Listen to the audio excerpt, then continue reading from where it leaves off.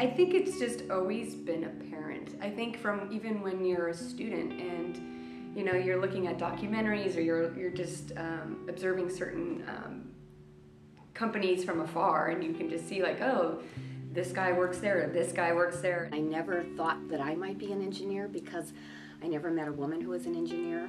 So when I thought about what I might be when I grew up, it was thinking about being a mother and teacher because those were the role models I met. So much fun. It's such a satisfying career with so many options.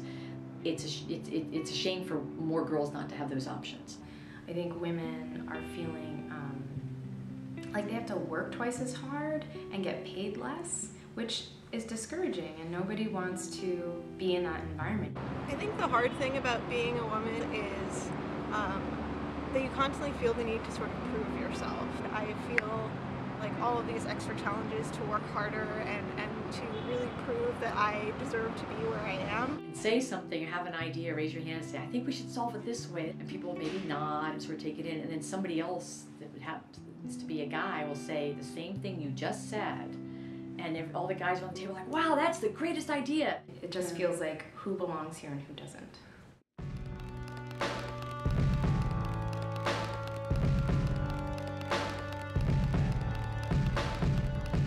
I think it is important for more girls to get involved in STEM because there's just so many great opportunities and jobs in STEM, in tech in general. In terms of schools, library, TV, internet resources, find some way to develop that interest. Just try it out, because the worst that could happen is you don't like it and you keep going, and know that if it's tough, then it'll get easier.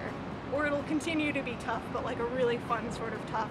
If you don't have a club after school and you want to do something around engineering, get a group of girls who want to do that too and start your own club. There's lots of challenges and lots of opportunities in STEM. I feel like if girls were at the table helping design projects and coming up with solutions, we really could make the world a better place.